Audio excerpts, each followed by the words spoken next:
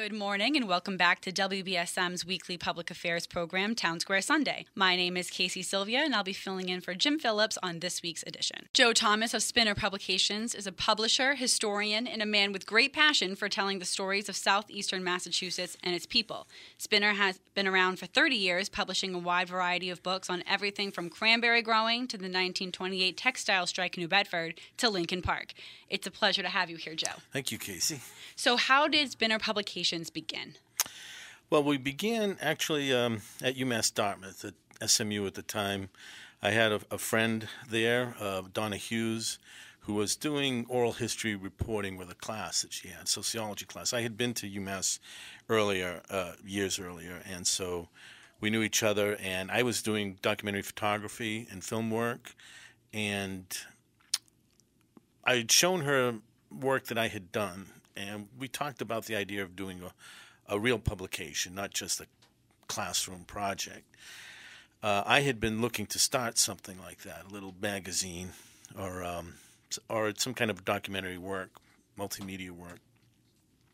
So we just talked. I went to audited one of her classes, and we decided to go out and document the Rivet Street neighborhood in New Bedford South End.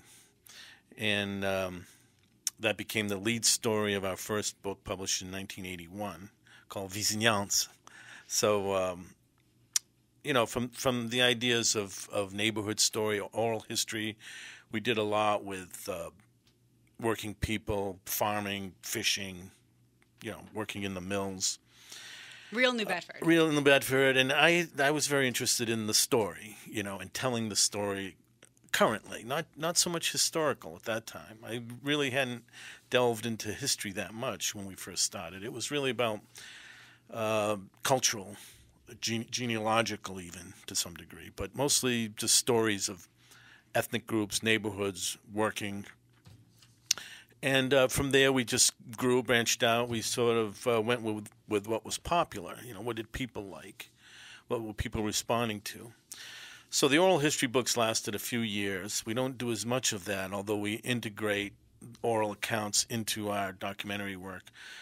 And we've been, because I think just responding to what people like, we started to focus more on history and the stories, past stories that are worth telling, but how it has shaped us, who we are, and where we are and where we're going. So, for example,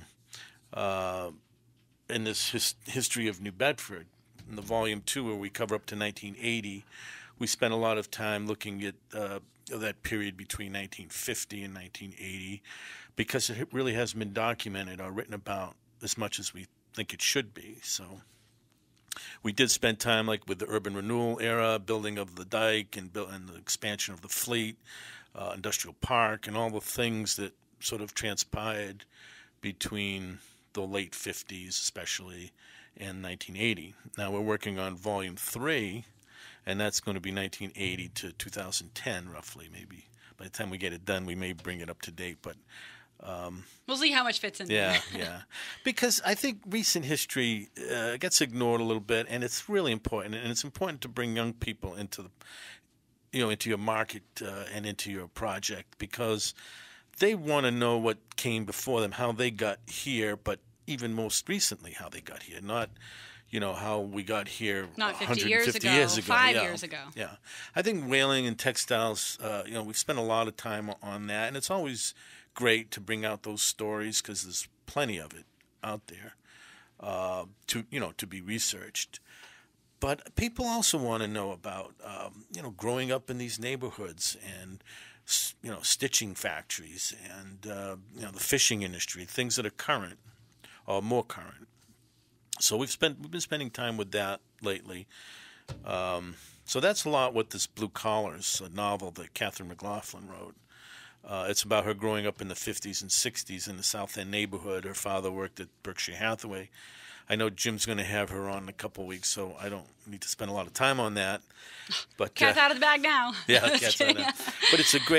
But let me say that we're encouraging writers, and Catherine, I knew her from high school myself, and when I read her work when she brought it to me almost 10 years ago, probably was 10 years ago when she first brought it to me, And when I read it, I said, we've got to do this. This is a novel. This is something current, by a contemporary artist that, her story is based in large part on historical sort of personal memoir, but it is fiction, and it is something she's written about that's very close to her, very personal. So I called when she submitted it. Shortly after, I approached her and I said, let's get this done. And we couldn't really get it done right away. We weren't ready for it. We had other things going. So we let it go for a couple of years. And then I called her again a couple of years ago from today. And I asked her, have you ever published that book? And she said no. And she was a little disappointed. I said, well, let's do it. Let's get now it. or never, right? Let's get it done. And we put a lot of work into it. And I had on my editorial team a young woman from Middleborough, Natalie White, who really worked closely with Catherine to help her sort of clean it up, develop it, and really help bring it to life. So that's what we do at Spinner. We work hands-on with our artists, our writers, photographers, whomever. So now you mentioned that you have this new book coming up. Roughly, tell me how a Spinner book is put together. Who does the research? Who does the writing? Who gathers the photos, etc.? Yeah, depending on the type of book. Usually people come to us, or sometimes we come up with the ideas. Either way. A decade later, and it comes together. Exactly. Well, for example, we're going to do a history of fishing in New Bedford. Now, I know a lot of people, writers and researchers who are going to be part of a team, an ideal group, and that will be a team project. So we'll have 5, 6 people, maybe not, maybe 4 or 3, whatever. Probably, a little small handful anyway, who are going to. First, we're going to outline what we want to do. We'll draw up a time schedule, a topical and chronological structure for the book, and then we'll assign different writers or researchers what to do. And so the book will be a group project, something like that. Will be a group project. On the other hand, we were approached less than a year ago, maybe close to that. Time goes by very quickly, and I can't always put that in perspective. It takes forever to do anything. If I say the other day, it's either yesterday or 2 years ago. Yeah, I don't know. It's crazy. But a group from Fall River came to see us. They were all excited about a discovery they made in the archives at the Fall River Herald. They found these vertical files with clippings and zinc plates and photographs and about the all the casualties of from World War II specifically, who were from Fall River, and they'd kept this file on this very closed group of people, Fall Riverites. And although it does include some Somerset and Westport folks, but they wanted to publish it. They wanted to find out can they get it published. So, we went over it with them. We sort of priced it out. This is a job that we're sort of collaborating with, put a budget together, and they liked what they saw and how we were going to handle it as a business plan project, as well as a creative documentary project. So now we're moving forward on that. We're going to get that done, and that's it's going to be a hardcover pictorial style book with portraits and obituaries, mostly stories built on the lives of all of these people who served and died. It's about those who were casualties. It's not everybody who served in Fall River. It's those who gave their life for the country during the war. And for example, Charles Braga in the Braga Bridge was named after him. So we'll feature.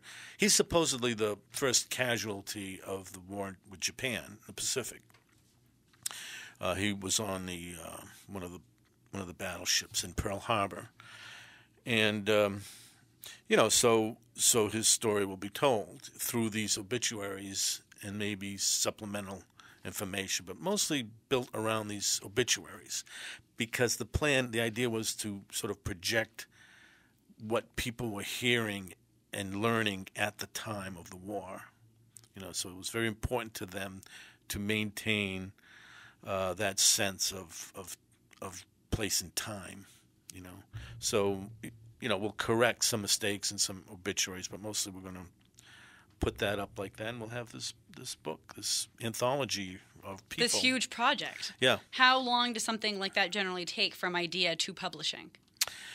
It takes at least a year. The whole process? Yeah. At least a year?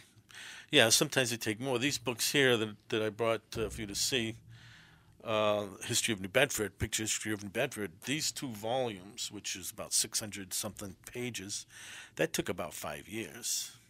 Wow. I didn't realize combined. It took that long. I mean, I'm sure Yeah. just to put everything together in the first place, but... Well, that's one of the things. We're not if we were a big publishing company, if we had the resources of a big-time publisher, we could just, hire really professional individuals who are available, by the way, really to work on all aspects of the project at once. But because we're small and we work with a small group, it takes a little more time. But it's worth the wait, right? I think so. It's a lot of fun, too. My guest is Joe Thomas of Spinner Publications, a community-based nonprofit publishing house in New Bedford. What is your favorite Spinner book?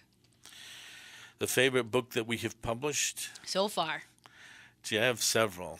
Go for it. Okay. Tell me all of them. Well, most I won't recently, tell of Jim. course, I like the volume 2 of the Picture History. I really like that book because we got a lot of new original work in there, and we have about 1,000 photographs in that book.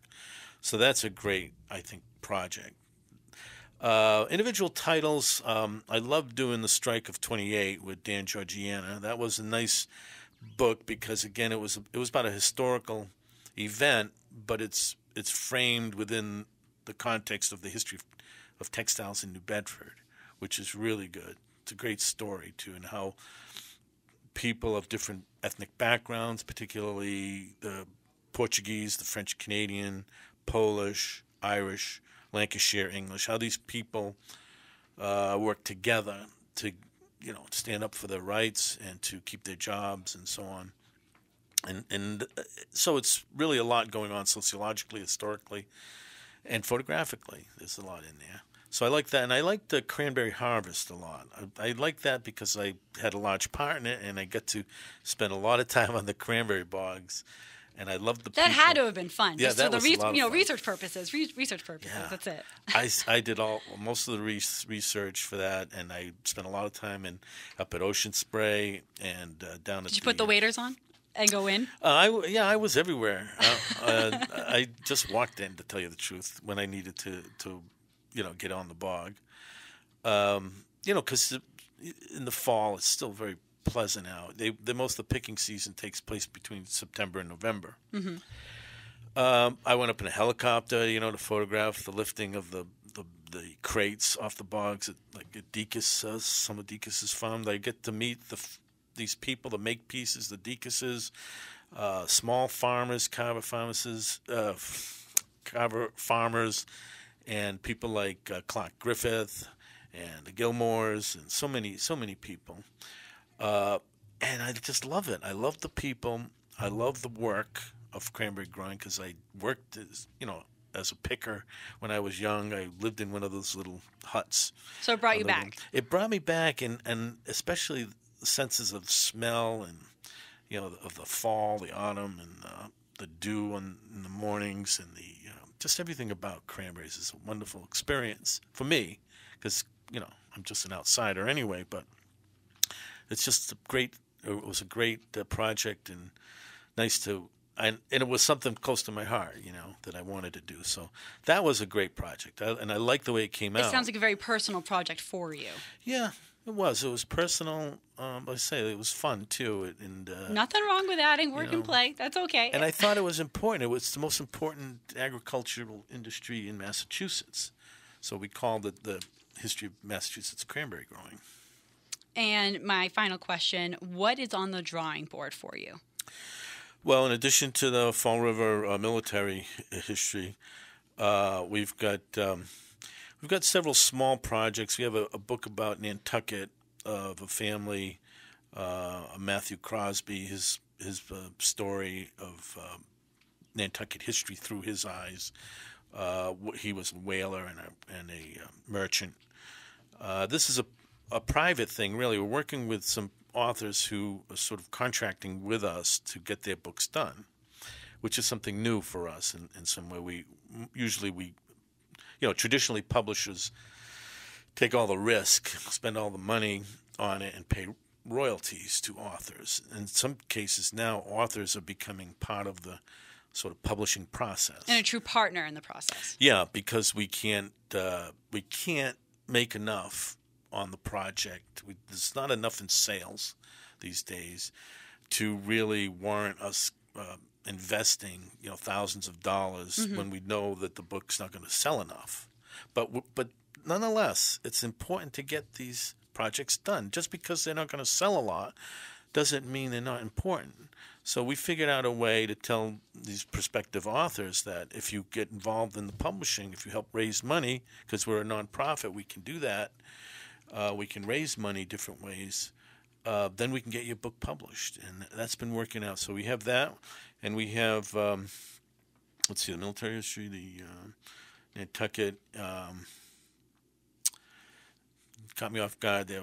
We do have a couple of others. We have actually another Nantucket. We have two Nantucket books. Both of them are stories. One of them is fiction. So we're trying to also get into the field of fiction because we have the fishing book too that we're working on. So we have several books. A little bit of everything. Yeah, we have different things going on. Joe Thomas, thanks for coming in. Good luck with Spinner over the next 30 years. 35 years. 35 years. Townsquare Sunday will return in just a moment. Thank you.